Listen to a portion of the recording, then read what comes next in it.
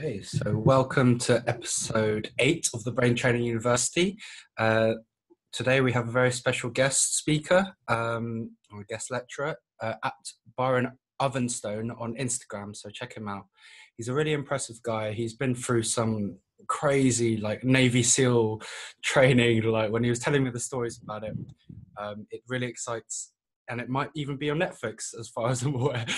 No, we're not doing that anymore. We're not doing going that there. anymore. Okay. No, it fell through. We didn't get that done. Record this intro then.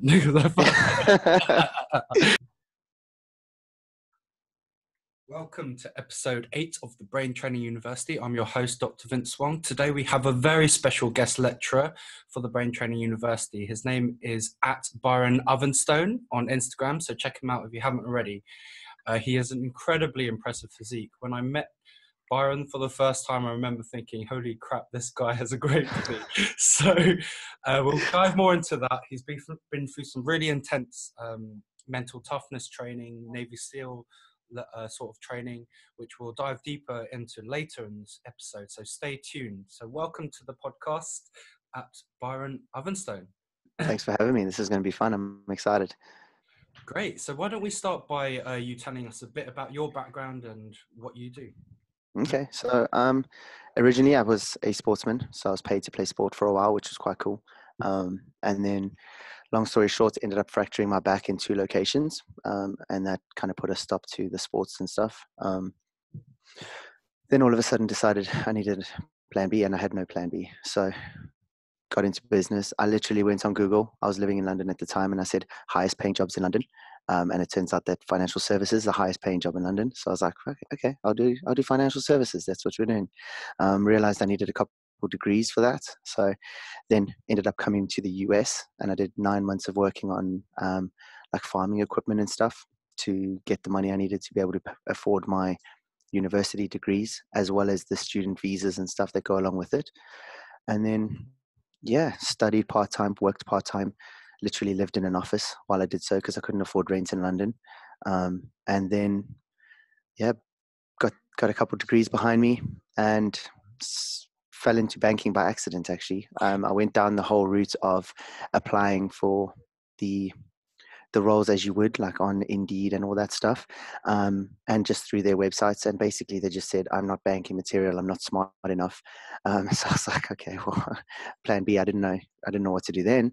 And all of a sudden a consulting firm contacted me and they were like, based on sort of the stuff that you've done for this career company that I was working for, we think you'd be a good business analyst because you're good at remodeling stuff, you're good at process development, system integration, and we think you'd be good in banking. And I was like, well, you're the only guys that think that because everyone else has told me I'm dumb as hell, but okay, let's give it a bash.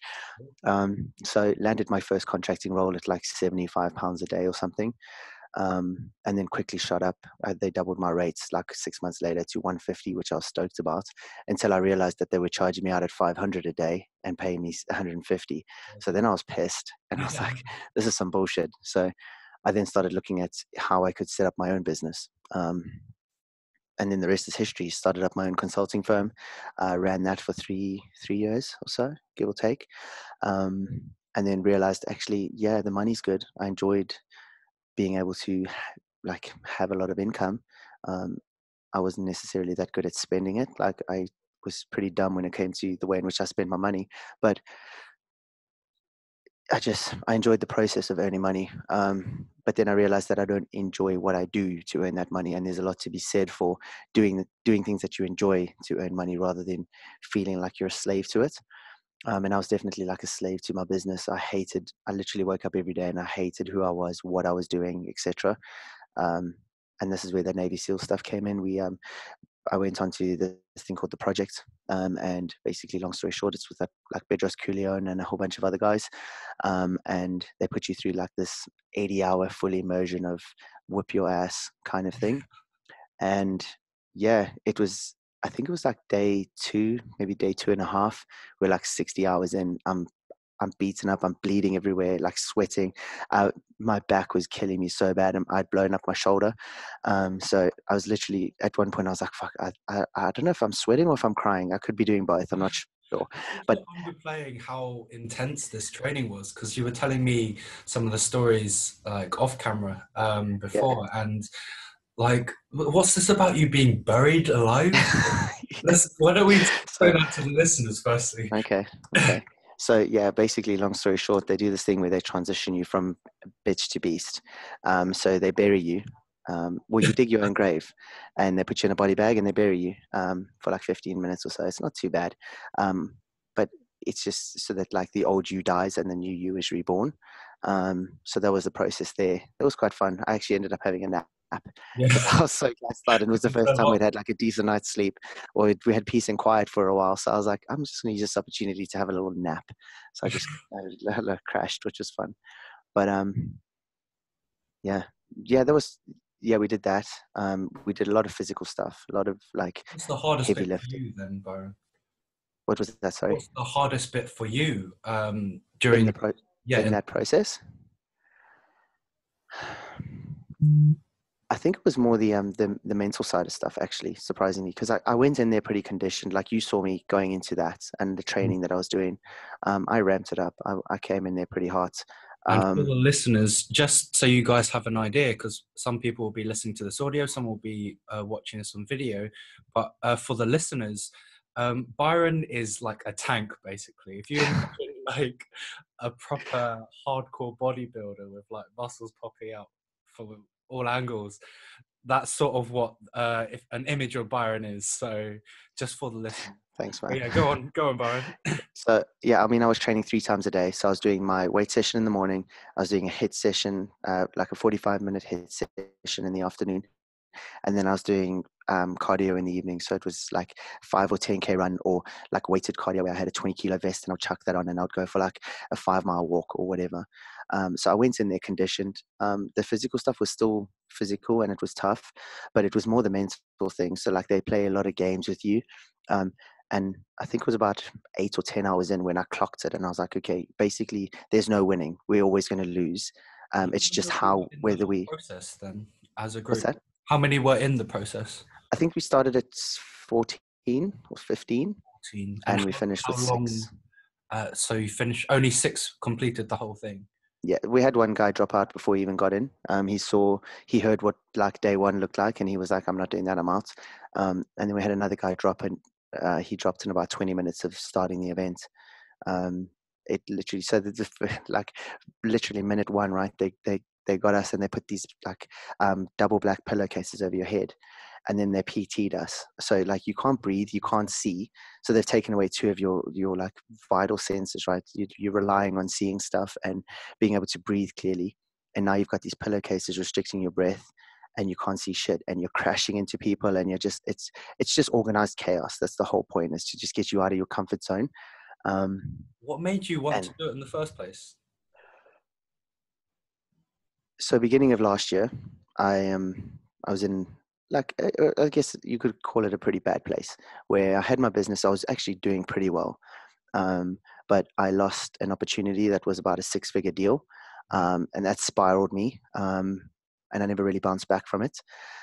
So for a good 3 or 4 months, I just picked up a lot of bad habits. So I was like emotionally eating. I got real fat real fast. Like I was 35% body fat, 200 Bitches. and 50 pounds or something stupid. Like I was 130, I think it was the highest I was 117 and a half kilos, 120 kilos. But of like not muscle. There wasn't very little muscle there. That was all fat. It was horrible. Um, so yeah, I just spiraled, picked up a lot of bad habits. I wasn't sleeping, wasn't eat like any time I did eat, it was takeout, it was fast food, it was just trying to quick fix stuff, right? And then I was doing like a lot of gaming as well. So I was playing on PlayStation for hours on end, playing on the PC hours on end because it was an escape from reality. I've been I there didn't want before to, as well, by the way. Like, yeah, it's not, yeah, it's a spiral, like you say. Yeah. yeah. And it's an escape. Everything was an escape for me. So I was escaping through gaming or through food or like I just didn't want to face the fact that I mean, my business was still, I was still winning. I was still making money, but I didn't want to face the fact that I'd taken that hit and that I potentially could be losing, and shit like that. So That's how you read go it. ahead. Yeah. So, Yeah, um, yeah. cool. Sorry. Sorry, just to interrupt. Yeah. Basically, so you had the six-figure deal, a contract you were trying to land, and then you Hmm. didn't get it, and that somehow set you off on this path of self-destruction. Self-destructing hard. Yeah, real hard. So it was like, it was sign on the dotted line. And it was like, I'm about to do the motion of signing. And then it was ripped out from under me. And I was like, no, sorry, actually, we're not going to do that. We're going to do something else. And I was like, "Mother damn." So, and also I had already, this is where you learn in business, right? I had already started spending the money before I'd even earned it. So now I had pushed my level of comfort to meet that income. And then all of a sudden that income wasn't there. So now, like the buffer that I had disappeared completely because that contract's no longer coming in, so that money's not there. So in your mind, you thought you had that six-figure contract and you were spending on that level, but you hadn't accounted for the idea that it wouldn't go through. Is that? Yeah, because you wouldn't have thought that it wouldn't go through, right? You're literally your final stages. You've reviewed, you've like laid out terms and conditions, blah blah blah. It's all there. The last step is just sign the dotted line, and then it's like, actually no, take that back. We're not doing that anymore. We've decided to run with something else. So yeah, it's one of those things that, like, until you can tell people not to do that, but until you're in that situation, you naturally just want to do it because you're like, oh, I know I'm going to have this money coming in. Why am I driving this piece of shit BMW or something when I could be driving an Audi R8 or a Porsche? So you're like, I don't want this BMW now. Get rid of that. Let's buy this Porsche because I know the money's coming, but it's not coming because it hasn't done. Exactly. So yeah, I mean, you saw my flat. Like I Really nice place. I picked up that flat and I was like, I'm posh now. I'm like, I've made it. Indoor golf, virtual golf, gym, everything. I was like, yeah, this is happening. Like, let's do it. Virtual golf in his basement. When I saw that, I was like, holy shit, I need to get on this guy's level. Yeah, it was nuts, right? And then that humans, we tend to have pain as one of the biggest motivating factors. Well, personally, in my experience, pain is it forces you to learn because it really makes you self-reflect when you go through a painful process such as what Byron is expressing, and two, pain can be used as leverage. I want people to understand this from a mental side of things. In your brain, you can use a painful emotional experience to motivate you for the future and take that into your future and actually remember that, oh, I don't want to experience this thing again, so I'm going to be this person instead of this person. And I think that's such a really important point to emphasize because Byron's a prime example of someone who's done that, used pain as a motivating factor to go on to succeed in life and in business and in numerous areas. So why don't we talk a bit more of that side of things, Byron? The pain of it? Yeah, I mean, like you say, it was one of those things where you can talk about it all you want, and like so I think anyway, there's two types of learners. There's those who can learn from other people's mistakes, and there's those who have to experience it themselves. And I kind of fit in between the two somewhere, weirdly enough, because I like to learn from other people, but then even though I know not to do that, every now and then I still fall into the category of, but maybe I'm the exception to the rule. So let me try this out. And then I get my ass whipped. And then I'm like, oh, okay. Yeah, I'm not the exception. I am the rule. Let's not be a dickhead. How I've come to process what you just said is basically when people, I'm trying to explain it from a brain perspective, so it's slightly complicated to simplify. But basically when you surround yourself with the right people, you put yourself in an environment to win. And B, when you use pain as an emotion, a powerful emotion it can be. And this is something that is one of the most misunderstood parts of emotions in general, because people try to avoid pain. They try to avoid failure. They try to avoid all these things, and they never get the life experience like Byron has through an extremely painful experience to go, holy crap, I'm never doing that again. Exactly. And like for me, one of the biggest things is because I've had to live in a car and I've had to live in an office and stuff like that. I know what having zero money is like. So then when I actually started getting to the point where I got close to being in that position again, that triggers you to like pull out all of the stops. You don't know how far you're prepared to go until you're like backed into a corner and you have to fight your way out. So that's where, if we reel this back to the original question that you asked me about, why did I do the project? It's because I was in a terrible headspace. I was spiraling. I was getting out of control, and I was just like miserable with life, man. I just hated who I was. I couldn't even look at myself in the mirror. I was embarrassed of who I had become. Would you say you were depressed at the time? I don't know if I experienced depression, but I definitely hated who I was. I think, yeah, I mean, maybe, but at the same time, maybe I'm just against, yeah, it got to a point where I just didn't enjoy who I was. And I was like, well, okay, we can sit here and mope about it and continue doing what you're doing and just get worse and worse and worse, or you can do something about it. Um, so that's when I kind of decided that I needed to start picking up some healthier habits. So I stopped drinking like 18 to 24 cups of coffee a day because that's what I was fueling my body on. Because I was working 20-hour shifts pretty much at the consulting firm. Because again, that was an escape from my reality.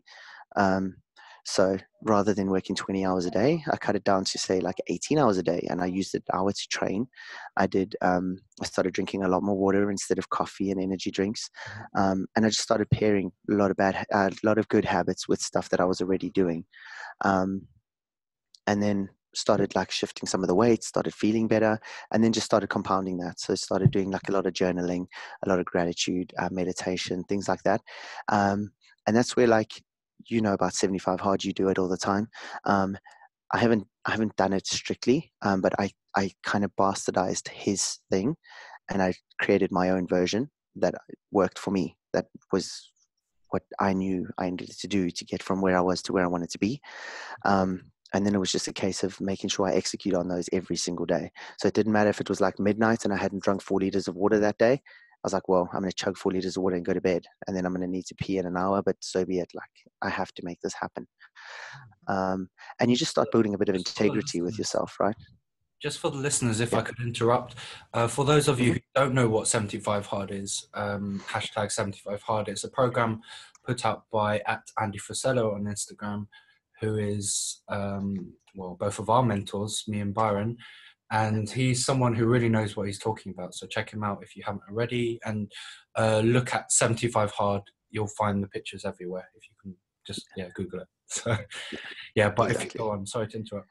That's all good, man. So yeah, I built my own version of that, and I just executed on it every day. And it was the stringing together of the little wins every day that just started like fixing the confidence levels, and I started having a bit more integrity in myself, and I started believing that actually maybe this could happen, maybe you could do this, maybe you can achieve what it is you want to do. And then sort of one of the things was the progress picture every day. So I did a progress picture every day. I trained with intention. Like before that, I was going to the gym, but I was kind of just going through the motions, just ticking boxes, right?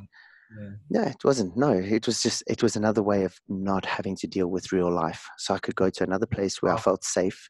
Progress. Yeah. Exactly. Um, and I started training with intention, started drinking a lot more water, doing my progress picture. And then all of a sudden, like 90 days in, I looked at it and I was like, I didn't see any difference until I looked at day one's photo versus day 90's photo. And I was like, wow, these are two different people.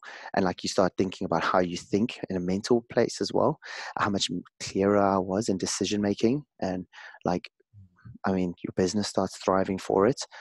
Because you think you're going to do all of this and you're going to take away from your business, right? Because that's what most people do. They're like, there's no ways. I don't have half an hour to meditate a day. I don't have like an hour to gym every day because I'm so busy at work. It's like, well, you can't afford not to gym it every day, and you can't afford not to meditate every day because that shit catches up on you.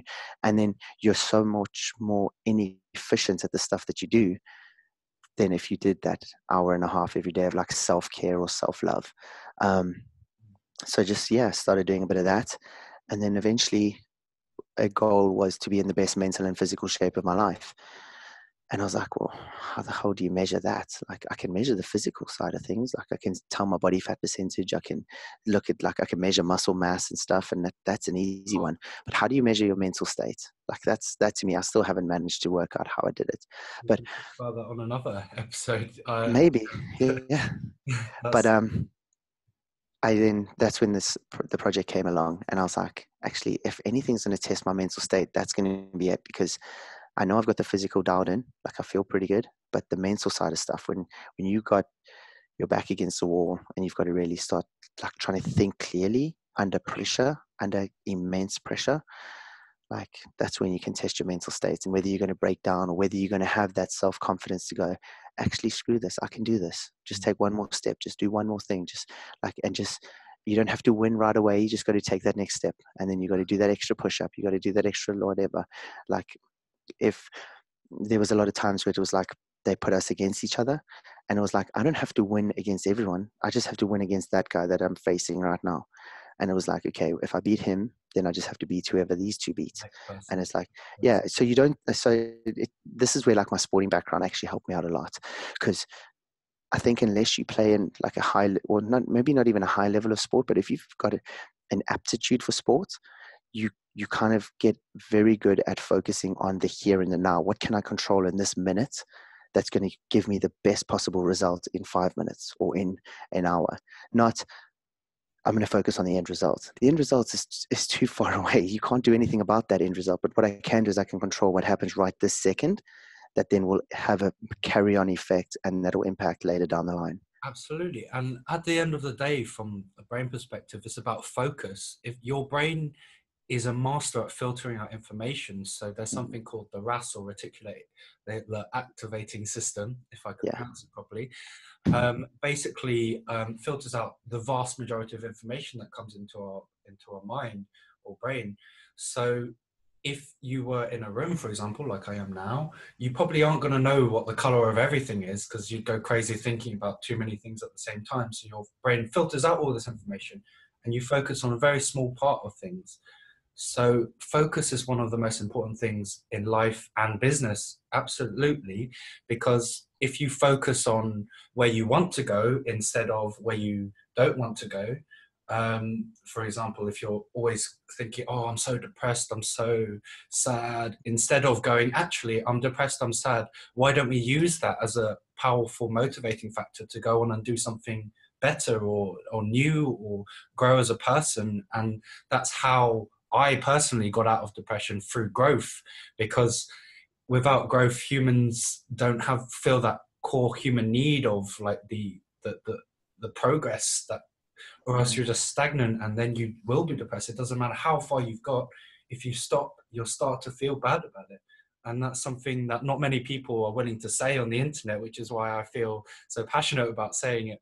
So yeah, thank you for letting me interrupt, Byron. No, it's all good. So yeah, it was just a case of, again, if we reel it back, like just focusing on what I can control in this moment. Don't worry about what's to come, because that's another one. Like, again, I think I was quite fortunate in that I picked up on the trend pretty quickly, and I realized that they're doing that whole, like, where they squeeze you into a point, and it's like they try and trigger you to bounce you through your emotions. So they pick you up super high and then they pull you down super low, and they just bounce you. So And they're intentionally toying with your emotions, basically. 100%, yeah, it's all mind games. Wow. It's a lot of mind games. Like the physical side, they drain you physically, they train you, they sleep deprive you, they don't feed you nearly enough for the level of activity you're doing. What But were the it's tools all you part of the used to plan. make through that? Because it sounds incredibly intense. What were the mental tools or things you were thinking at the time that got you through such tough challenges? So I think I try and simplify everything. Like I hate overcomplicating stuff. That's why I think I was a good business analyst and a good project manager. I was like, what's the path of least resistance? What's going to give us the biggest return for the least amount of effort? Right, we're going to go with that option, and then keep it as simple as possible. So I literally did exactly that for this program, where it was like, okay, I can think about what the 75 hours or 80 hours is going to look like, and I can overcomplicate it, and I can stress out about stuff that I don't even know whether it's going to happen or not, or I can just focus on, like, watch right now, get through this next evolution, get through this next piece of whatever. And that's all I did, man. I simplified everything. I was just like, okay, yeah, well, we're going to do a marathon's worth of hiking today. Sweet. Fuck it. I'm just going to focus on taking one more step, and then just one more step, one more step, one more step. Are we going to do 100 push-ups? Fine. I'll just focus on the next one. And like, yeah, I mean, they do this thing where they make you like watch the sun go down or something, and they're like, oh yeah, you're going to watch the sun come up in the morning as well. And it's like they leave it, but they don't tell you that you're about to get tortured. You jump to the conclusion that you're going to get tortured overnight. And it's Kind like, of mentally and start then preparing for that as well. yeah, so you start like panicking and overthinking and overcomplicating stuff. And I was just like, I've never been in this position before. I don't know what's coming. So me overthinking it and trying to predict is actually a massive waste of energy. And that's where that book, The Monk Who Sold His Ferrari, actually came in quite handy, because it's all about like the energy allocation and stuff. And I was just like, I'm just going to allocate my energy to stuff I can control, and the stuff I can't control, I'm just going to let it be, man. And that's all I did. And yeah, 80 something hours later, I was done in the brotherhood. It's a really good point, because a lot of people get very stuck. They think of all the options and they sort of have this paralysis by analysis thing where they don't do anything. And I think, just to emphasize Byron's earlier point about taking the first step, a lot of people see a mountain and they're like, oh no, shit, how am I going to climb that mountain? But you only know how to climb the mountain when you take the first step, which means you can take the second step and so forth. And then you make the top of the mountain by eventually, over the course of a long period of time, taking a lot of steps to reach the top. So I just want people to understand that it is, you can get, it can seem overwhelming at times when you see a mountain that you want to climb, whether that be in business, relationships, whatever it is. But at the same time, if you just take the first step, just do, oh, what do I need to do first? Do that. And then that's how you learn, that's how you grow, and you'll feel better about it. You will feel happier about it. That's something not many people do say. Yeah, exactly. And like, I don't know if I said this already, but I have an if this then that mentality. So it's okay, I want that result. What do I have to do to get that result? Okay, I need to do these 5 things. And I break them down to small bite-sized pieces. And then that just makes the end result so much easier, because you're stringing a lot of little wins together to then get that end result. So it's like, let's say you want to make $1 million, right? This is going to be the most basic example ever, but we're just going to try it. You can go, well, $1 million, that's a shit ton of money. Like that's a lot of hard work. But you could also say, well, I want to make $1 million. That's 10 lots of 100,000. Yeah. And to earn 100,000, I've got to do 10 lots of 10,000 or whatever, and you start breaking it down, and then you get 10,000 and you're like, cool, I'm 1/10 of the way to 100,000. And then you string the next, and you just build up. And before you know it, you're like, actually earning 7 figures. Yeah, it's tough, but it's not that tough. Like, it's like everyone, when I first started in business, especially in my consulting firm, I was like, 6 figures. I want to earn 6 figures, because I thought that was going to be like the be all and end all, and that was going to be a game changer. And then you earn 6 figures and you're like, And was it? I mean, you get comfortable. Like, it's nice not have to stress about money. But then there's different stresses, because I was spending in direct relation to what I was earning. I was doing that typical dumb thing where I wasn't putting enough away. So as much as I was earning, I was spending at that level. Like I'm a good money spender. Like, I've got that down to a fine art. I've seen it. Yeah. I saw your So, flat. I was like, whoa. yeah, dude, I'm good at that. So like, yeah. Oh, but going back to 6 figures thing. So I was like, oh, 6 figures, and I made it, and then I'm done. And then you get to 6 figures and you're like, actually, it's not that much. It's not that tough. Maybe I want 7, maybe I want whatever. And it, yeah, I don't But know. you only got there by taking the first step and then the next step. So Yeah, people listening, if you're not at 6 figures yet and you want to, you need to start taking steps towards that. And that's going to look different for every person. So I can't give any specific advice, but start taking steps in the path you want to go, on the sort of job you want or lifestyle you want, and you'll learn as you take the steps.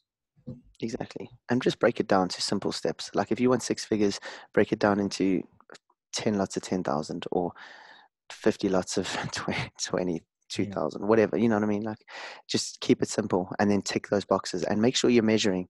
One of the biggest things I realized was that I wasn't measuring my goals for a long time. So I was just kind of aimlessly going, and I wasn't sure whether I was even on the right track. And then all of a sudden it was like, actually, if I measure this, I can 100% know whether I'm on the right track or not. And you do that. I did this in business my whole life, but yet when it came to my personal stuff, I wasn't doing it. That's dumb as hell. So I was like, okay, what do I want? And I put like tangible stuff in place. I was like, I want to have 100,000 by the end of the year. Okay, you want that? What do you need to do each and every single day in order to make sure that at the end of the year you're on 100,000, or at the end of the year you're 6% body fat, or whatever, which is my goal this year. So like, I know that at some stage this year I'm going to hold 6% for at least a month. I know what my macros need to be for that. I know what my training needs to look like, etc. Planning for success, basically. Planning ahead. And then And I tick the boxes every single day. I know I need to do these 10 steps every single day to get to whatever it is I want to get to. And then it's just a tick box exercise, and you just get there and you do it.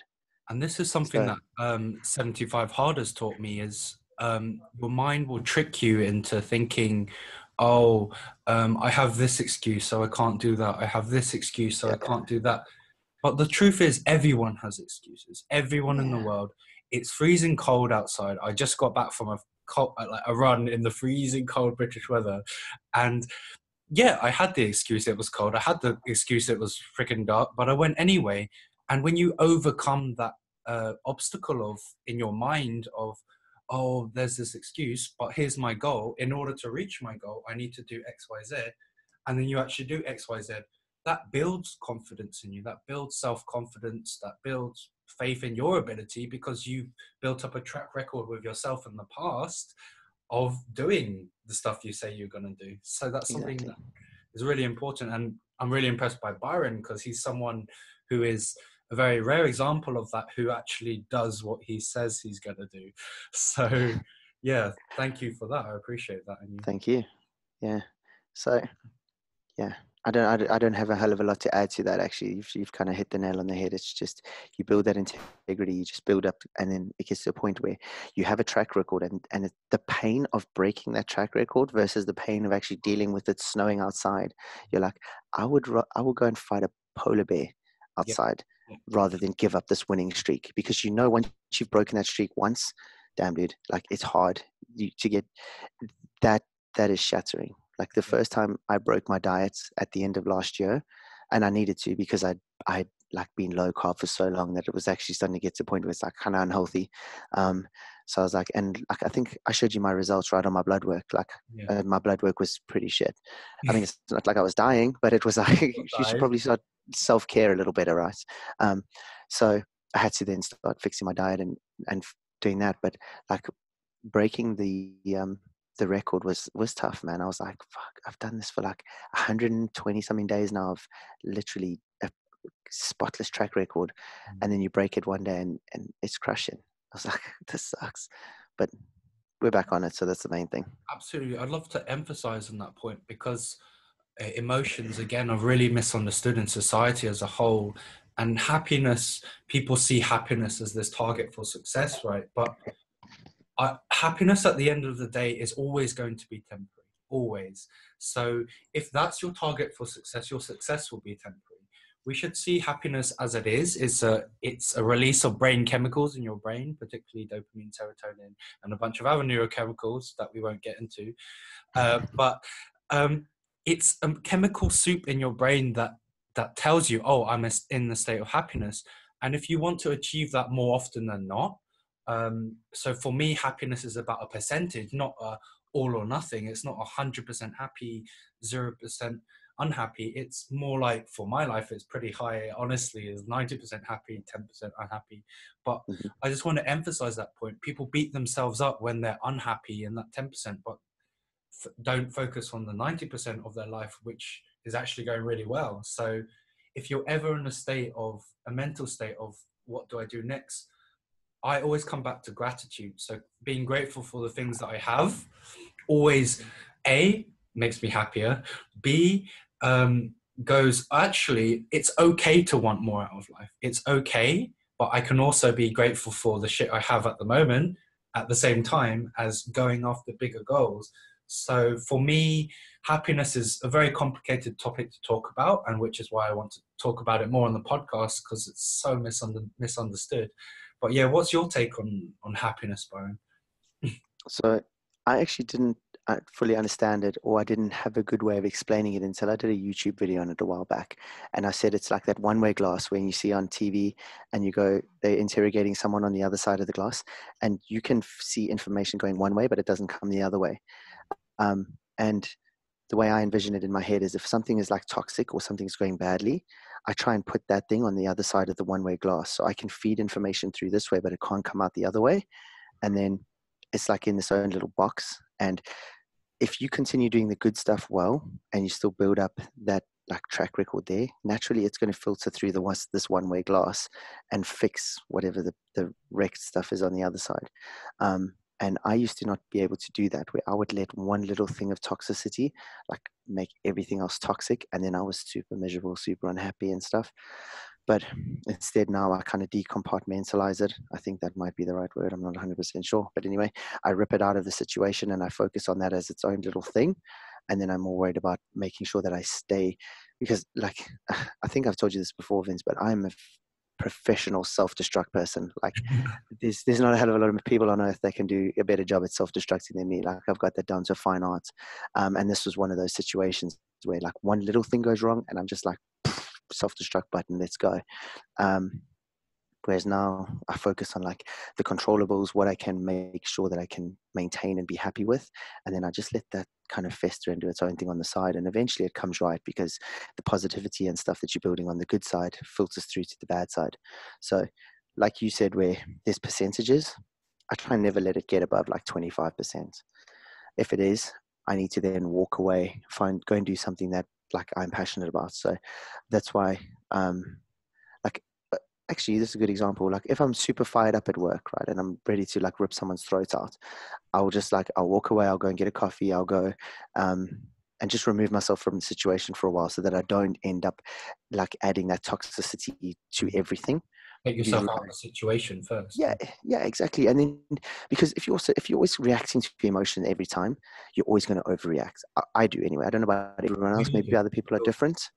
But damn, dude, I will overreact and I'll lose it completely. And I have like this red mist kind of switch that just goes, and then all of a sudden I'm like, half an hour later, there's this path of destruction behind me. And I'm like, that could have been avoidable if I had just taken a deep breath and got out of fight or flight mode. So I remove myself from the situation. I'll go over the road, I'll grab coffee, I'll go to the gym and I'll work out, whatever, but I'll get away from it. And then I'll come back and deal with it at a later stage. And maybe some people will say that's running away or whatever, and that's fine. I'll take it. But I know that for me, that's the best result or the best way of handling something, because if I don't do it that way, there's a path of destruction, and the bad just far outweighs the good when I do that. Yeah. So absolutely. And it's, at the end of the day, humans are emotional creatures. A lot of people like to pretend like they're like this god on the internet who knows all the answers, but no one knows all the answers. That's the thing. Everyone on this planet is trying to figure stuff out. No one knows everything. And that's something that's been lost in society today, where people are trying to be the guru of this or that, instead of just being honest and going, yeah, I know a lot about this, but about this I don't know so much. Yeah. No one is perfect. And every human on earth, when we get angry, myself included, we do stupid shit. And I'm happy to admit it, because it's the truth, but not everyone is.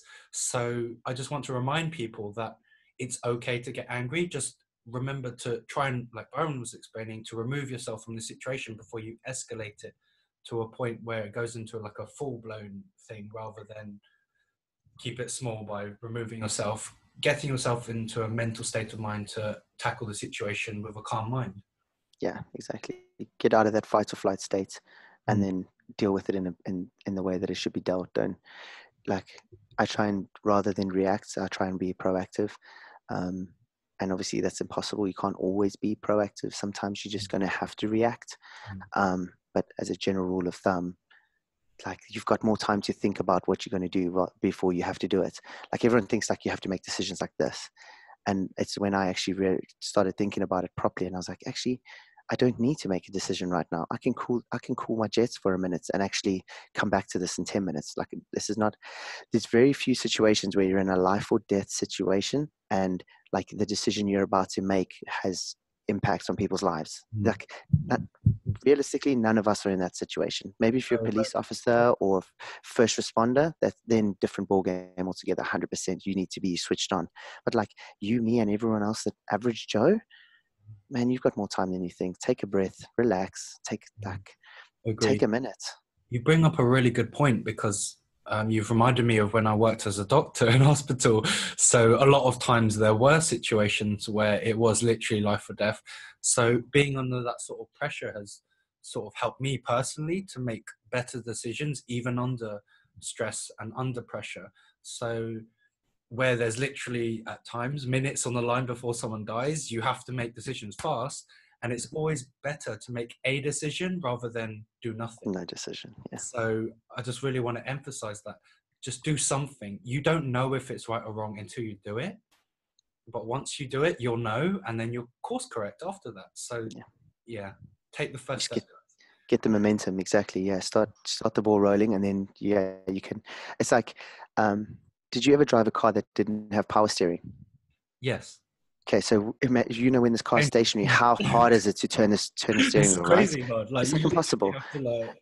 You get like bicep veins popping and all sorts because it's just like the most hardcore arm workout you've ever had. But get that car moving, like even just 1 mile an hour, and how much easier is it to course correct and move the tires? It's the same thing with life, dude. Like you try Momentum to is stay powerful. still and move, or try and stay still and turn the steering wheel. You got nothing. Like a little bit of momentum, and all of a sudden, shit gets a whole lot easier. You just start cruising and gliding. Absolutely. And something I want to emphasize here, because we're talking about momentum, is a lot of people get into situations where they try and go too many directions at once. So they spend, like, say, 10% of their energy on 10 things rather than 100% of their energy on one thing. Where Mm. if you really want results in anything, you have to put 100% energy, focused energy at one time on one thing, whether that be A, your relationships, B, your finances or business, however you want to put it, or your job, or whatever your role is. You have to think about like life in these different compartments. Oh, I'm going to put energy here. It may take away from here temporarily, but again, I'll reinvest there later on. So I just want to emphasize this because it's been such a powerful lesson for me in my business. Like when I focus on one thing at a time, I get so much better results, and it's an exponential scale than if I try to do 10 things at once. 100%. Yeah, I agree with that full-heartedly. Yeah, you can cycle between them, but you try and do too many things at once, that's like juggling, right? Yeah, You pretty get much you're to a juggling. point where you just drop everything because you can't keep them all up. So yeah, And you may be able 100%. to juggle, and there's some people who might be able to do that, but you'll never be able to run and juggle and run a business and have relationships that you want. You have to start by taking the steps. I really But want even if you are a good juggler, you're still inefficient at all of them. Like you're not optimizing everything. Whereas if you just focused on, and maybe it's a scheduling thing or whatever, but if you put everything into one thing at a time, it's game changer, dude. it's it's honestly, in my experience, and it sounds like in your experience too, it is a game changer. Yeah. Oh, it's like you can't even quantify the results. It's beyond anything that you can put into numbers because it's like, yeah, we leave it at Our that. It's brain is so unquantifiable. powerful. If you harness it on the right things, you focus it on the right things, you can filter out all the stuff you don't want in your life. And that's something that people aren't tend to not talk about because it's not a comfortable topic to talk about, where you spend less energy on, say, your older friends, for example, like people that you have lost touch with. That's okay. And in society, I've seen on Instagram, it seems to be that some people don't think that's okay. So I really want to emphasize it's totally okay to put energy where it matters to you personally. Yeah, 100%. If you're hanging on to people just because you went to school with them, like you're broken. Fix yourself. Like you have zero loyalty to someone that you went to school with. You're a different person. Like I'm 30 years old, dude. I haven't seen some of these people for 12 years. You think I give a shit what they're doing or what their opinion is of me? Like it doesn't matter. They're not paying my bills at the end of the month. That's not so. And I You think better that's why you're look after more yourself. successful than most people, because you have that mentality. But not everyone Yeah, does. Some no, people, it's true. or most people, don't honestly think that way. So I think it's really important. Like if you want to model someone who has the results you want. Yeah, Not like if you're gonna go to the gym, I would listen to someone like Byron, who clearly has a lot of muscle and knows what he's talking about, as opposed to this random skinny dude next to me in the gym who claims he knows what he's talking about, but his results and his physique say differently. So it's really important to model or only listen and take advice from people who have the results you want. but also like do your research because I can be anyone online, right? I can make out like I'm a billionaire. It's not Yeah, difficult to get yeah, done, yeah. but you only have to do like 10 minutes on Google searching and you'll realize that if I was trying to portray that I would be full of shit. Mm. So just do some research. Like, don't be a dumbass. Don't just assume everyone is coming at you and that everything that is said is, don't take it at face value, Okay. because it's easy to be someone that you're not, especially for a short period of time. Like, you see all these guys selling courses on Instagram and stuff. Oh yeah, I'll make you rich overnight. The reason they're getting rich is because you're Because you fucking paid them buying their for that courses. course, and they Yeah. don't actually They know re- how to get rich. It's and crazy. all they're doing is they're recycling free content from Ed Milet, Andy Yes. Frisella, Gary Vaynerchuk, Bedros. They're just recycling stuff that you could get for free, and they're selling you. And all of a sudden, you thinking that, oh yeah, this is valuable because I'm having to pay for it. No, it's not. It's not any more valuable. Actually, you're getting washed out information. Go to the source. Go to the guys that are actually making money. Like, if you want to know who's successful, go on Forbes rich list Mm. or something. Don't look on Instagram. Don't be an asshole. Yeah, that's a fantastic point. So Byron likes to cut straight to the chase. I love that about him. That's why I'm friends with him. So I hope you guys appreciate that, because not everyone will tell you that. Like, we're saying this as because we want to help. Like, if you want to make progress in life, then only listen to advice from people who have the progress, rather than, let's say, for example, your mum or dad who may not be as successful in the areas you want to be successful in. Why not model people who have the results you want? I think it Exactly. makes sense. And don't model people that are like the same level as you either. Like, go shoot for, like, I'm not about to model someone that's doing 6 figures. Like, why would I do that? If I'm wanting to get 7, 8, 9 figure businesses, you model those people. Don't, like, everyone shoots too low. They go because it's a comfort zone, right? You're like, oh, I could potentially achieve that, so I'm going to follow this. Like, I'm going to do that. Set your goal to have an 8 figure business, and then, like, align the work ethic to that, and then there's no chance you can't succeed. Like, you literally, it has to happen because you're putting in the work. You've got the right drivers, you've got the right mentors, you've got the right people that you're modeling. You're taking Whereas, like, steps you need to get to where you want to go on yeah, on the mountain you want to climb. So yeah. that's what it And is. it's not like, this, you probably know about The Secret, right? And where they, like, you just put on a vision board and then one day it'll come true. No, that's not, it doesn't really work like that. Like, you got to match that vision with a work ethic. But, I met the like, guy who produced that, actually, but yeah, yeah, I yeah, but, think like, the movie but was. but if you look at his work ethic, it's like, it's through the roof. He does like 20-hour days, and that's why he's there. But, like, is it that Rhonda Byrne? Is that her name? Rhonda? I can't remember I her don't name. know. But anyway, yeah, but her work ethic is insane. Like, she's not just putting a picture up on the wall and going, "Oh, one day I'm going to own this house." No, she's got her vision, which is the picture, but then she's aligned all of her goals and her strategies and everything to that. If this, then that mentality, right? This is the end result. What do I do? Work it backwards. Job done. Absolutely. And just to share a bit of my story, like, people see my work ethic now and they think, oh, Vince, you must be superhuman. But the truth is, I did not always have this work ethic. I did not. I was one of the laziest students in the planet. Snap. And Yeah, me too. I was sort Bare of minimum.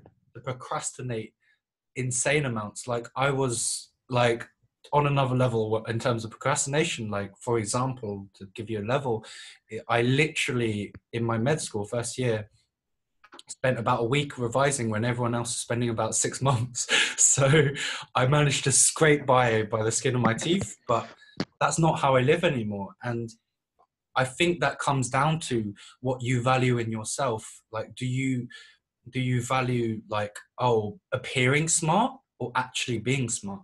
Would you rather put in the hours and actually learn stuff, or just pretend you know what you're talking about? And for me, I always chose after that point, because there was a point where I failed a year of med school, and it really forced me to go, actually, Vince, you're not a genius. You have to actually put some work in. And that forced me on this path of actually going, actually, hard work and work ethic is something to value in yourself. Like, if you're the sort of person who puts your value on effort rather than results, then you're going to be putting in more effort and you'll feel good about that. And that's the stage I've got to now, which is why I share this story with you guys, because hopefully you guys can reach this level too, where you have a self-awareness where you're happier when you put in more effort. What's your take on that, Byron? 100%. Like, you literally, the harder you work and the more effort you put in, the better you feel about it, and the more the results happen. And then it's just this, like, It's the Snowball. snowball that just gets out of control. But It's as on soon as top you of the stop, mountain pushing the snowball off because you've yeah, walked there, yeah. exactly. But you've put in the work, and then you've. Oh, but so have you ever won anything, like anything at In all? terms of Like competition weren't or Yeah, like won money or anything. probably if I think back far enough, but it's been a while.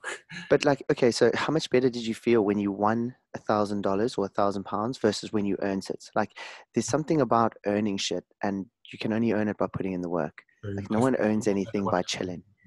That's why, like, people who win the lotto and stuff, they blow their money and they do dumb shit because they haven't earned it. They don't have a respect for what they've had to do in order to achieve what it is that they get. Same as like these rich kids who, like, I'm in Orange County at the moment. There's a lot of really rich kids. They're driving Lamborghinis and all sorts of beautiful cars and I get serious fear of missing out kind of stuff. I'm like, fuck, where's Yeah, my Lambo kind yeah, of you thing. But grew up in the club. we'll get there. We'll get there. But Yeah. like, they don't. They've never had to work a solid day in their life or earn anything, so they don't have that respect for it. It's just like, oh, dad will pay or mom will pay or whatever. Whereas, like when you've earned it and you get to wear that with pride, like this jacket. I mean, I think it's probably like a $50 jacket. Dude, but do you know how much I had to bleed and sweat to earn this thing? Like, I will fight a grizzly bear to Yeah. keep this jacket. Wow. Simple. It's a 50. It's Is like that the logo $50. of the process? Yeah. Wow. Because it means a So lot. yeah, dude, because you've earned it. You've had to put in work. You've bled. You've sweat. You've fucking cried for this shit. Mm. Like you've had to do stuff to You earn went it. through It's not torture just to earn that thing. yeah, man. So like there's another level of value these days. Like you can buy anything, dude. It's, the dark web and the internet and stuff. Anything's for sale now. It's ridiculous. But the stuff that you actually have to earn and you put the work in, it's like you can't take that away. And if you try, you'll fight your ass off to have it back because you've earned it, you've put in the work. That's just like Simon Cowell has been broke like what 7 times or something stupid, and now he's back to Well, being like incredible, wealthy as hell. yeah. Yeah, he's literally sunk his business a handful of times, and now he's crushing it again. But like he knows the work ethic. He's put in the work to know how to be successful. So even if he does screw it up and goes bankrupt, he knows what it takes to get back there. Whereas if like average Joe on the streets, if you've won the lotto, well, you quickly like blow all your money and you give it Well, all up because you don't understand what it took to get to that level of wealth.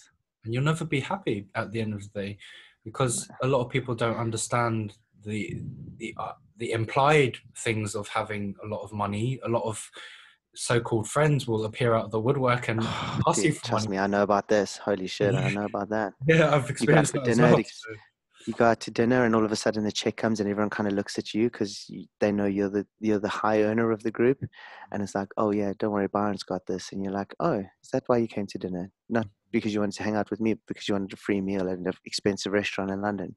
Like, okay, cool. yeah. And then when the money starts disappearing, so like back to, if we rewind sort of 20 years ago now, we were pretty well off in South Africa. Shit went pear-shaped, lost a lot of money, and all of a sudden you watch how many people disappear because the gravy train stops. Like my parents owned restaurants and businesses and stuff, and all of a sudden like economy got a bit bad. I think they made a couple bad decisions. I don't really know the ins and outs of it, but we went from being very well off to struggling, dude. And all of a sudden, the people that were on the gravy train and they would come to the restaurant because they knew they would get free drinks and free food every day and stuff. All of a sudden, when you pick up the phone, you're like, hey, do you guys want to hang out? And they're like, oh, are we coming to the restaurant? You're like, no, we're just going to chill. And they're like, no, we're good. We'll come to the restaurant because we know there's food, but otherwise, no, we're chilled. And you're like, oh, so it's just about, like, That's people are fickle. yeah. And so, like, one of the things about earning money and stuff is know your circle. That's one of the things that, like, you probably know this, but like, there's not many people in my circle, dude. Like, I don't socialize with a lot of people. I know a lot of people, and I have a lot of acquaintances, but like to get into the inner circle, I don't just accept anyone anymore. I used to. I just used to be like, oh, I'm friends with this person. You won't hear me call many people friends. You'll hear me say, I know this guy, or I know of this guy, but I'm not going to be like, oh, that guy's my friend. Like Vince is my friend, but there's not many. I don't have many friends for that exact reason, because you keep your circle tight. And just to explain this from a brain perspective, you only have so much energy as a human. There's only so much energy, and that will depend on how much you eat, etc. But if you give all your energy to other people and don't save enough for yourself and the people that actually matter to you, your core group, your tight circle that you've purposely built over time, you're not going to have enough energy to spend on the people that matter.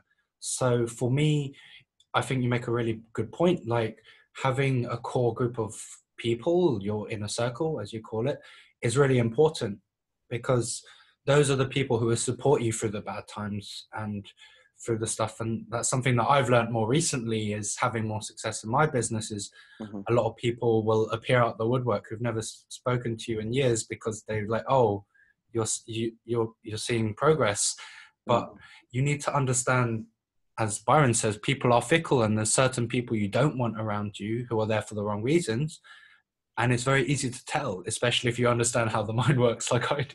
So it's very easy to tell for people who are successful. So you can't game that. That's all I'm going to say. Well, I mean, you can try, but like Yeah, they're successful for a reason, right? Because they know they've got their bullshot radar works pretty good.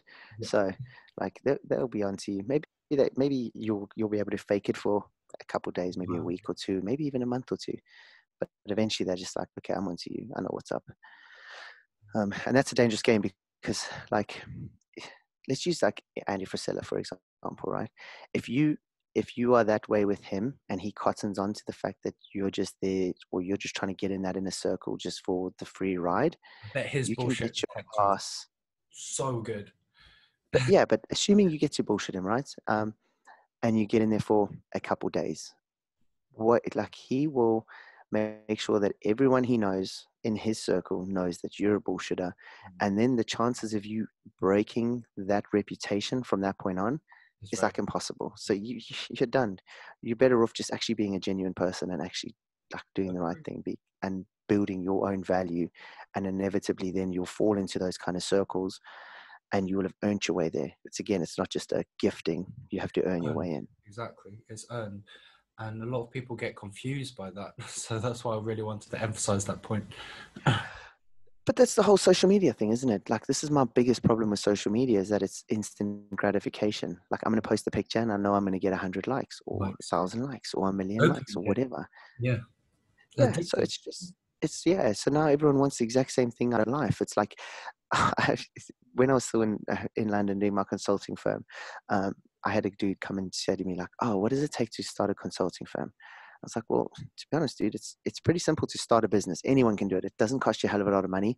You go to the bank, you set up a bank account, you go to a company's house, you register a business name. It's £12 to set up register a new company in UK. Yeah, It's crazy. it's nuts, right? So anyone can do it. The barrier to entry is low as hell. Yeah. But then I said, okay, now you're a business owner, but that doesn't mean you make money. Yeah. I said, now, like when I did it, I reached out to like 185 businesses or something stupid like that before I actually got my foot in the door somewhere. First Like class. most people give up after 5. And I was like, well, I'm kind of like, this is a single swim situation, so we're going to have to do it. And you play the number game and you get on with it. But like when I said to him, I was like, well, you might have to reach out to 180 companies like me. Maybe you'll get lucky in the first 10 and all of a sudden you'll land one. Maybe my sales is not that good. That's probably a flag for me that I need to work on my sales technique. But like maybe you're going to have to do 185 presentations. And he's like, oh, I don't want to do that. Like I just want my business to be, I'm like, dude, what world do you live in where you think that like you're going to set up a business and tomorrow you're going to be worth 6 figures or 7 figures? It doesn't work. But everyone on social media is selling you on that dream. And because it makes the money. And schools as well, though. Schools, come and get this degree and next year you'll be earning 100 grand a year. Come and get an MBA and you'll be $500,000. Like, no, it doesn't work like that. I literally had a falling out with one of my lecturers because he was like, oh yeah, if you get this business degree, when they were trying to make me do an MBA, and I wasn't really having it until they actually gave it to me for free because I was playing sport for them. They were trying to say like, yeah, you get an MBA and we'll guarantee you that you'll earn $500,000 like within your first 2 years. Yeah, I was like, how can you guarantee that to me? How can you? It's impossible. And the guy's like, well, I've got at least 2 of my students. I was like, okay, so 2 out of how many people? So, but now you're giving everyone a guarantee. That's ridiculous. That's a whole different ball game. So, yeah, like it's just this instant gratification thing that really triggers me as well. yeah, just talking about universities, like coming back to listening to people have the results you want, a lot of these lecturers, like professors, etc., they're earning quite well. But if that's what you want, then maybe model them. But if that's not what you want, then you don't have to listen to everything they say. They'll give you good advice on certain things, but maybe not about finances, for example. So yeah. If Uh, they're not on a it's- 500,000, how they're going to advise you how to be on 500,000? That's all I'm going to yeah, say. they're going to teach you from a book that they read, and that book was written by someone 10 years ago, and those Yeah. principles no longer valuable. Like they don't. The world, it's like today, everything moves so fast Of course. that like what worked 6 weeks ago Doesn't work. potentially doesn't even work anymore. Like you go into Instagram and you try and model someone and you try and like copy their strategy. In 6 weeks' time, No. the algorithms changed. So it's a constant learning. If you don't love the process, which goes back to the happiness side of things that you touched on earlier, if you don't enjoy what you're doing and you don't enjoy the process of constantly learning and developing and growing, like change your career because you're always going to be average at best. If And you really how, want to yeah, succeed, you got to love what you do and wake up in the morning and eat, breathe, fucking whatever that shit. Like exactly. it's a full-time job, just staying on top of everything. Exactly. And people see like some of the success I have, and they don't see how much work I'm putting in behind the scenes. I post a lot on social media, but there's a lot of things people don't see me do, which is going on behind the scenes. And if people saw the level of work ethic I put into things, it might scare them, honestly. Like, How old are you, Vince? 28. This year, 28, right? You've put 10,000 and some change hours into brain studies. Now, if you try and work that Yeah, more back, than that. A yeah, lot. but okay, let's just say 10,000 for a round number, right? Let's say it's, what is it? Maybe 15, 100. 20,000. Yeah, closer to 100. Yeah. Okay, even, Jesus, even more, man. But like, if you now work that backwards to how many years of work that is, and Mm. everyone's only seeing this finish line now because you're active on social media and stuff, and they're like, oh well, Vince was this overnight success. Why can't I be? But they don't see that you've put in, you've Right. literally bled and sweated for Yes. a decade and change to get to where you are now. And that's unfortunately the downside of social media, where There's everyone just good and sees the bad. finished Yeah, product. good and bad. At the end of the day, for me, I'm not saying social media is necessarily bad. I'm just saying it's a tool that Hmm. not everyone uses in the right way. Like some people use it to promote how awesome they are instead of to give value to people, which I think the future of business is all about giving value to people. And I think 100%. connect through customers through social media because you build a sort of relationship with your following and they sort of get to know who you are as a person. And people who trust you are much more likely to buy from you as a customer than people who've never heard who you are. So I Yeah. see social media as a tool, can be used for good or bad, depends who's using it. Yeah, it's a way of generating warm leads basically, because you're providing us a whole lot of content, and before you know it, you're asked for a sale, but you've given people so much reason to buy up until that point that it's almost like a no-brainer to them. They're like, well, this guy's literally changed my life for free for the last 6 months. Now he's offering this program. Can you imagine what he's going to do for me? Wouldn't I have to pay for a piece of content? This content's going to be fire. Exactly. That's So how it works. And future so business. I'm like, this is one of the gyms that I'm currently like helping turn around here, Mhm. and like you can see it just in like what we do. We just add more value. Like we just come in here and we give a shit about people, and we listen to their problems. And if they come in and they say, you know what, I can't do this workout today because I got a bad leg. Okay, well, what happened to your leg? Like, talk me through where your pain's at. What can we do to make sure that you're still getting a workout, but we're taking as much pressure off your leg as possible? And actually, just giving a shit about people, adding value. And like we've seen the attendance go from like 2 or 3 people per session to like on Saturday we had 30 something people in a session, and we've only been doing this for like 3 weeks. That's amazing. Wow. It's nuts, and it's just because we give a shit. We just care about people, and we're like, okay, actually, yeah, how's your son today? I saw on it's a 2 minute Google search or Facebook search, right, of people. We've got a membership group. We just scan that every day and we go, okay, so and so's got this issue, so and so's habit, so and so was away this weekend. When they come in, all I'm going to do is I'm going to say, hey, how was your weekend in Chicago? What Mm. did you do? Like, oh, I saw you were snowboarding, Caring that's about amazing. people. Yeah. Giving a shit, dude. And it doesn't take that long. It's like it's a 2 minute exercise. You're scrolling on Facebook, and rather than just scrolling for the sake of it, you're actually just doing a little bit of investigation. And you're going, okay, so when fucking Joe Soap comes in, I'm going to ask them how their weekend was, because their weekend looked pretty badass. And compared to my weekend, they had a great weekend. I worked all weekend. They didn't. So I'm going to find out, and I'm going to kind of try and live vicariously through them. Yeah, And absolutely. you build this rapport and this bond with people. And now, we got people coming through the door. They see the building, and you see them the face light up because they're stoked to be here. And now they're bringing their friends. And we've seen membership grow from 90 something to 120 or so. And it's just going to keep going because we actually give a shit. And it's, again, like you said earlier, about just adding value.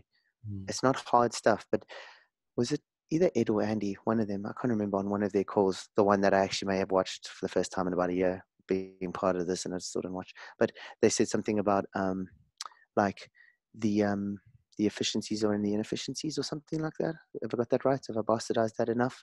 But basically, if you just go out of your way to do the inefficient stuff well, the return on investment is so much higher than just trying to automate everything and be oh, I'm just going to cut and paste this message and blast everybody. No, people know. People aren't dumb. We're not dumb. I know if it's straight away within about 10 seconds of looking at a message, whether it's an automated or it's really tailored for me. Even these guys now, they're getting lazy with these handwritten notes, and they're just basically writing the same letter to everyone. I'm you open it. If it doesn't literally say something that's personal to me, I know, yeah, you took the time to write it by hand, but you don't know who I am. You didn't give me any kind of effort. You've cut and pasted the fucking thing. What you've done is, instead of Control C, Control V, you've just done this. Just written it out. Screw you. And I think it comes down to the intention behind whatever you're doing. If your intention is to literally care about customers, when you do a handwritten note, you're going to look at their Instagram profile or whatever and find out a bit more about them and compliment them on something they care about. And that shows you care about them as a customer. So as a business person, I find that strategy really works because it's an emotional connection. You actually show you care because you've taken the time and effort in efficiency to look them up. And not everyone tries to take the easy route, the shortcut, and it doesn't work anymore. In business today, especially if we're going to focus on business, is people care about the inefficiencies, as Byron said. Yeah. If I'd given it this many shits about my consulting firm as I do about this little gym, dude, my consulting firm would have been crushing it. But I didn't have that kind of love for banking or for my business at the time. Yeah, we did good numbers, but I didn't love what I did. I didn't wake up and go, oh yeah, I'm excited to do this today. Oh yeah. I told you on a daily basis, I was like, my exit strategy needs to come sharpish. And then I brought it forward by 3 months or something. I got back from the US and I pretty much shut down my business the next day. And I was like, I'm out of here. See you. I'm still paying rent in London. I was like, I don't care. Yeah, that was crazy. I need it out. So I need to tap, dude. But yeah, just because it was toxic, it wasn't for me. But when you find something that you actually do enjoy, the inefficiencies become easy. I didn't feel like I've done a day's work for a month and a half, even though I've been clocking up stupid hours. But it's because you actually enjoy what you do, and you wake up and it's most of the time I'm up before my alarm even goes off. That never happened as a consultant. Wow. And just to sort of round it all off, but I'd just like to ask a couple of final questions. Sure. So where do you see your future going forward into the next decade? What's your vision for what you want to do with your life? Professionally or personally? All of the above? However you want to answer that. Okay. So in terms of I guess professionally, because we've talked quite a bit about that, I want to make sure that I can stay in the US. So at the moment I'm on a temporary visa of sorts. So we dial that in, get that sorted so I can stay here full time. That'll be pretty sick. And then it's just basically build it up, build that empire again, man. But in a ethical, good way, not in a, oh, what's going to pay me the most amount of money? The money's good. I'm not going to lie. Anyone that tells you money's bad, shut up. You've never. They don't have money. Yeah, it's money's a good thing. It buys you a lot of freedom. And everyone's like, oh, I'm going to save the whales. I'm like, motherfucker, you can't save anything if you don't have money. You can't even save yourself. Yeah. You can't even save yourself, dude. So shut up. Go and earn some money and then you can help the whales. until such time as you do that, you're a fucking talker, not a doer. Mm. So like, yeah, get back into some decent money, start earning some good money again. And then, yeah, man, just give back. Stop being an actual good person. Like, I feel like I am a good person in general, but I could have been a lot better in London, and I plan to be a lot better here. So, That's perfect. yeah, set it up here, and then, yeah, just enjoy life a bit more as well. Find that balance. There is, like, I like working, but I realize that I'm now using this. It's almost like, again, it's an escape for me to escape reality a little bit. So I'm clocking up like a lot of hours because I don't really know that a hell of a lot of people here or anything like that. So it's an excuse for me not to have to live that realization that I'm actually kind of lonely, if that made, like, in a sad sort of way. Um, so yeah, dude, just clock up a lot of hours. Sort out my business. I'd like to set up a business again. I like working for people as well, but I also want my own thing on the side, even if it's not my main income. I've become very aware of the fact that a single source of income is a very dangerous place to live. So multiple streams is the way forward. You've already started doing But that. Like, just to do a shameless plug of your clothing label, for yeah, example, Byron has his own clothing label. So, yeah, why don't you mention that briefly? well, I'm technically, I'm not actually allowed to do it anymore because it's a conflict of interest with Oh, what I'm doing now. So okay. I'm actually going to have to shut that down, which is not a big Okay. deal. Sorry to hear that. Um, no, that's okay. But yeah, it's like just multiple streams where I'm, like, Yeah. have at least a number of different ways of making money, and it doesn't have to be like millions and millions. Just like 5 or 6 streams of income, 100 grand each or whatever. I'll take it. Like, that's good times. Um, Whereas at the moment, like, I've got one stream of income that gets cut off. You're like, that's where panic sets in, dude. You're up shit creek. So multiple streams of income. Sort of by the end of the year, I want to be on 2 or 3, maybe not quite at 6 figures just yet. That'll be, I mean, if I can get that done, that'll be impressive. Especially having just moved new country and stuff. That's going to take a whole lot of work. Yeah, you moved But very recently. Yeah. yes, I've been here for like a month and a bit. I moved middle of December. It's now what, February. So yeah, a month and a bit. Um, but yeah, multiple streams of income, and then sort of personally, I don't know about 10 years, but yeah, just grow my network, start hanging out with some people, not just using work as an escape all the time. I don't really think 10 years in advance, to be honest, Vince. I'm Yeah, more of a here and now that's kind of dude. Yeah, so I know what, like, the end game is. I've got my vision board and stuff, but like, if I focus on that, that distracts me too much from the now. So I look at that in the morning when I'm getting dressed, and I'm like, okay, that's the end game. I know, but in order to get there, I got to do these 10 things today or whatever. So I just tick the boxes every day, and that's where I'm at. And the last final question will be, what is your favorite mental tool to get your mind right, to get you in the peak mental state to perform? That's a good one. I like that. Um, can I give 2? Yeah, absolutely. So my first one will be just breathing, dude. Like, I've realized very sharpish how the way in which you breathe determines what state your mind is in. Like, if you short a breath and stuff, you straight away, you go fight or flight. Like, you can't even control it. Your body just naturally does it. Like, anyone that says that they can, they're like a superhero, because that's the reality of it. But so I just try and step one for me is just focus on breathing, like make sure that I'm actually breathing, because I tend to hold my breath a lot. Even when I'm working out, like, I hold my breath, and I'm like, why am I holding my breath? Like, my muscles need oxygen to function, and I'm holding my breath. That's dumb. So focus on my breathing.